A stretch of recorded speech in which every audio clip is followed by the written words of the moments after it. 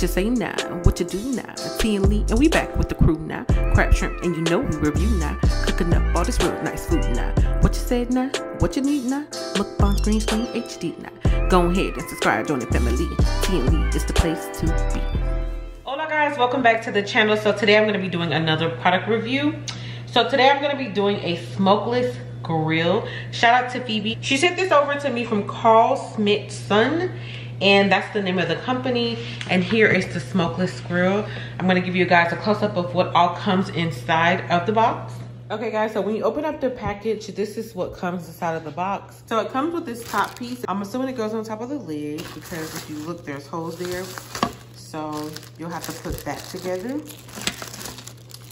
And then it comes with the cord that you attach so you can plug it up. Then it also comes with the smokeless grill instruction manual. And then it also comes with a card telling you a little bit about who they are and how long their products have been around. Okay, so that was a close-up. So this is what it looks like here. Again, this is the smokeless grill. So it comes with different parts. So this is the top here. And then as I showed you guys, there's a piece that we have to attach to the lid. So that was the glass lid. The next thing is the non-stick grill plate. So that's it right there. It has two sides. It has like a flat side, and then it has like this particular side here.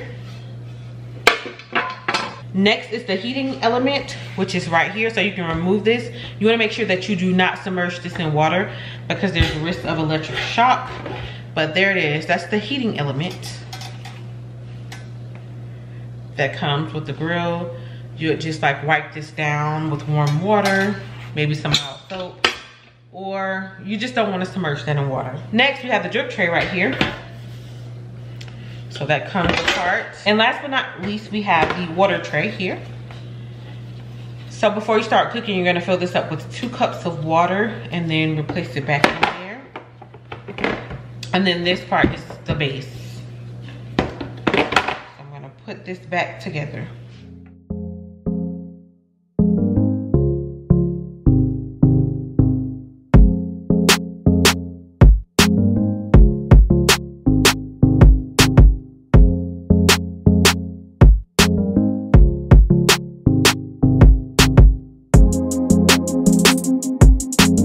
Okay guys, so we got it all put together. I did need to enlist some help from Lee so he can put the top on there like I showed you guys. I do wish that in the instructions they gave, you know, an example on how you put the top on, because it just doesn't come with the top. So we just basically had to figure that out. So that's just one thing I would say. So yeah, that's it. So today I'm gonna be making some pork belly. So I've been having some pork belly marinate for about a day, like a little over a day now. And so I seasoned it up. Let me go to the refrigerator and get that. Okay guys, here's the pork belly here. It's all wet.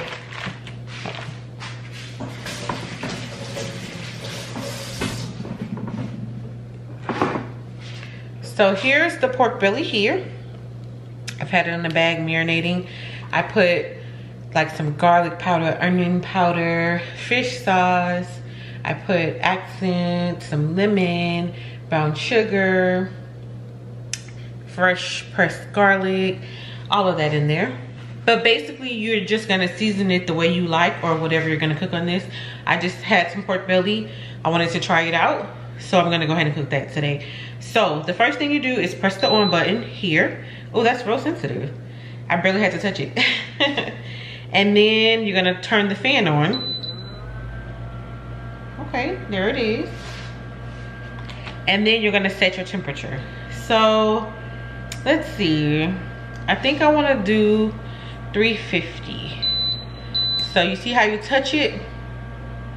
Let me get you a close-up. Okay, here we go guys. So here's a closer view so you guys can see. So this is the on button here. This is the temperature control and the fan. So you always want to turn it on and then always turn the fan on, because it says that that helps with the grease buildup. So you want to do that. So I'm gonna press it on. Oh. And then I'm gonna turn the fan on.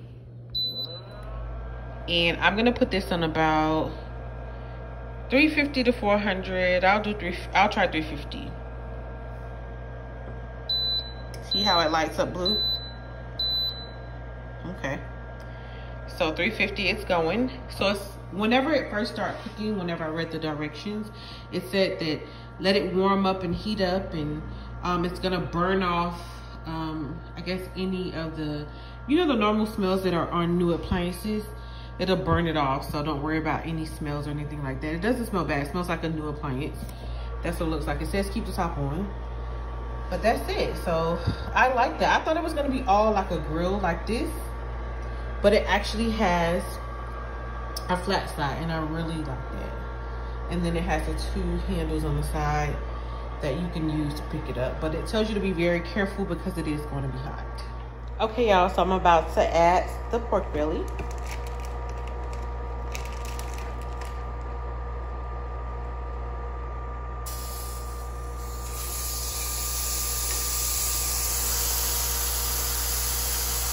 So I'm going to put some on the grill side and then some on the flat side.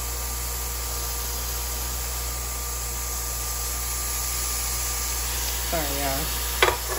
My angle's all off. I think I want to turn this up.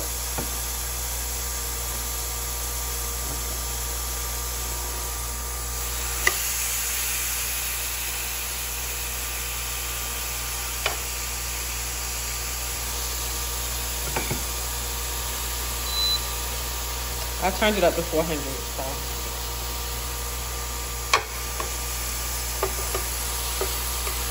It smells really good. So I'm gonna put the top on and let it cook.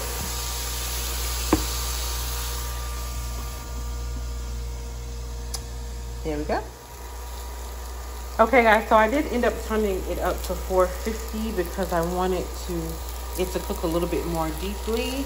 And there you can see the grill marks here, and then this was the flat plate side. It is browning because I have brown sugar. You know, if you add brown sugar or sugar to anything, it causes it to brown more quickly. But it does give it nice grill marks. So there it is. And then of course this is the flat top side. I just flipped them over, but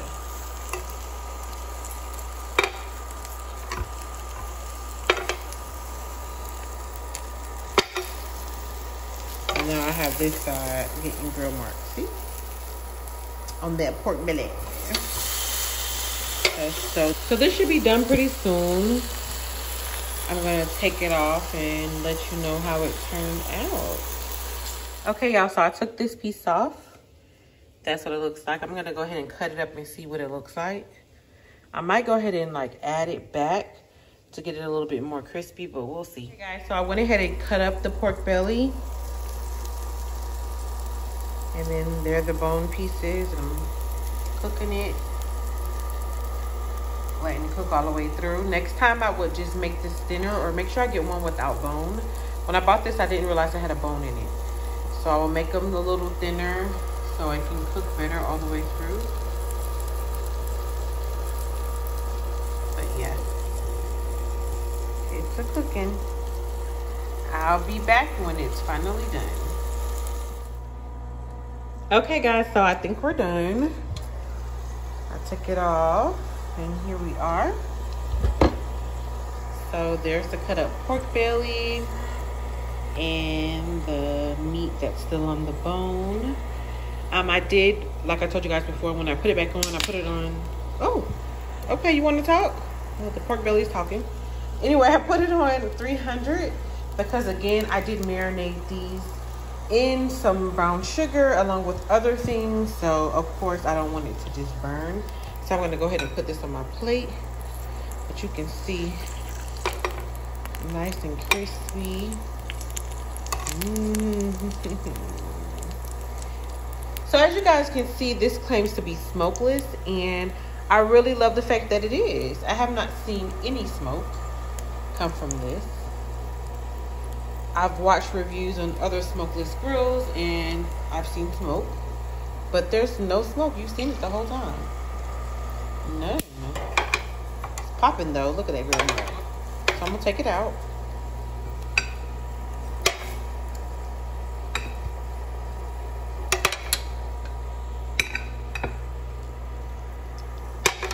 Looks good. Look at that pork belly. So I'm going to continue to take these out and I'll be right back. Okay guys, so here's the finished product. This looks really good. So the next thing is to taste it. So let me cut a little piece of the pork belly here. Okay, so I just cut this little piece right here. There's the pork belly. Looks really good. So let's taste.